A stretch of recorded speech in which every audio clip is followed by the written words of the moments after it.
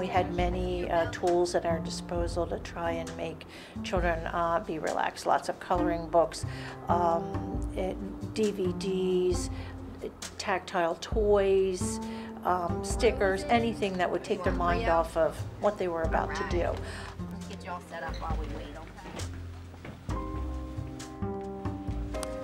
okay?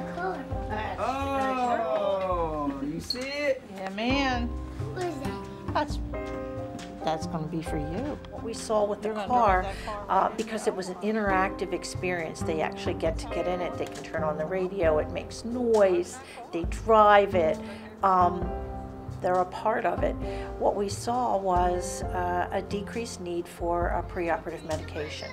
And that was never the purpose to begin with, but once we saw that there was such a dramatic difference, we thought, bingo, let's research this and see, see if we're really right. And we were. We had a 70% decrease.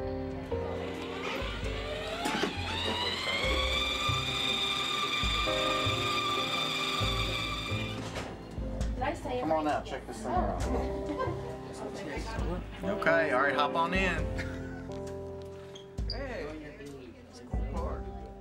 It's rough on everyone, and to see, instead of that anxious moment, smiles like, hey, I'm leaving, bye, and off they drive. There's, instead of tears, there's a waving child going into the OR and mom and dad at the other end with their camera or their phone, videoing the whole thing. It's great.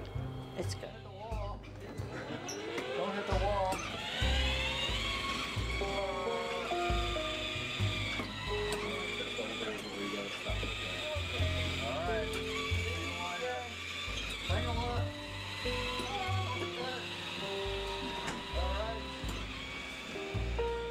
That was kind of good. I even felt a little comfortable with it myself. Yeah.